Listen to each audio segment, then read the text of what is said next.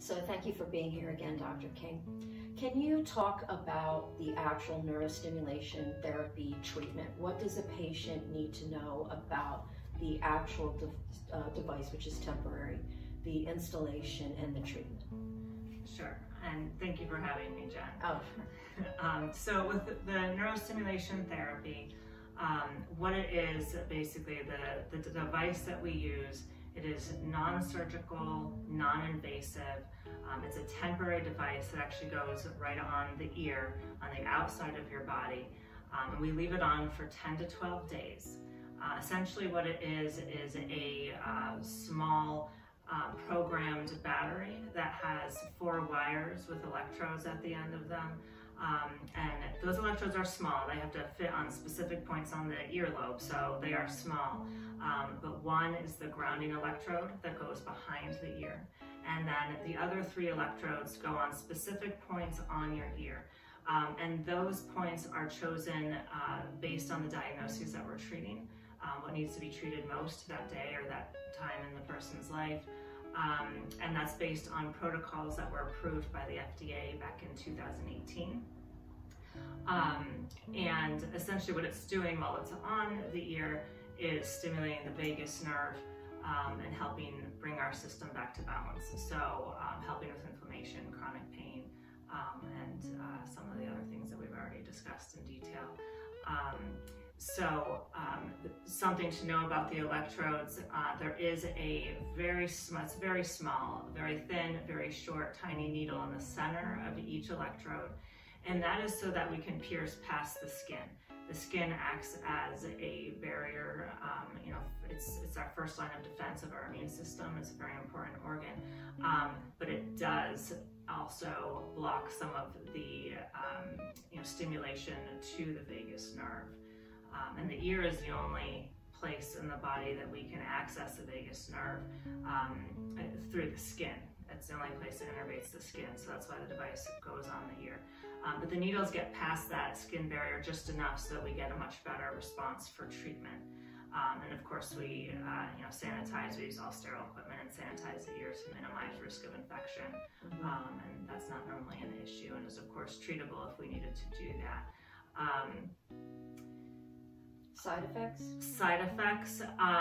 Most of the side effects are positive because, as we discussed, it improves mental health. So it helps address anxiety, depression, PTSD, OCD. Yeah, exactly. Yeah, obsessive compulsive disorder and other impulsive behaviors. Will improve sleep for people who withdrawal symptoms from dialing down on medications.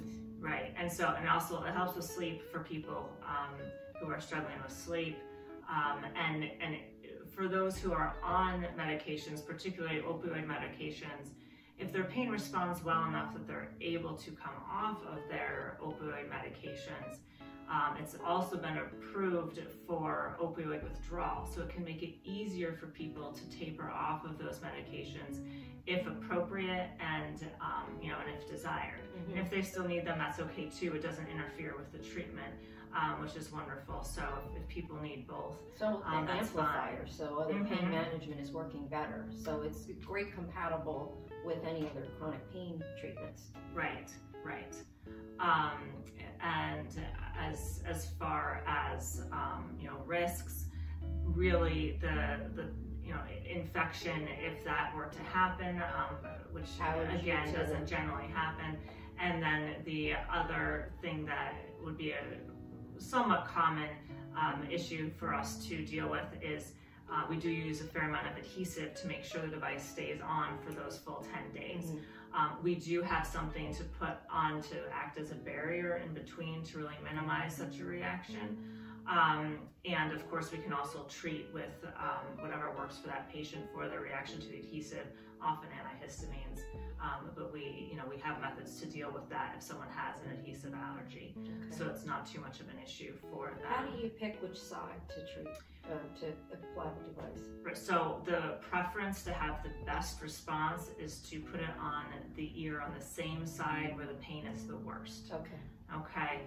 And it's important not to sleep on that side, and so I make that determination on an individual basis with the person. If they are not able to sleep on any other side, then we figure out an individual solution for that individual Along patient. with the points of stimulation, since it's programmed specifically per patient. Correct. Per their chronic pain. Right. Okay. And as time, if someone needs subsequent treatments, those points may change depending on how one thing has healed. Because a lot of people who come in have collected a large number of chronic pain issues over the years when this was not an available option, and aren't responding well to other things. So we can adjust things as time goes on to really get the full picture. And most of the time, even say if I'm focused on their shoulder pain, because that's the worst for that person, for example, these points often will improve pain in other parts of the body as well. Okay. And the biggest response is where I'm focusing for that day. Okay. Thank you. That's really helpful. Thanks. You're welcome.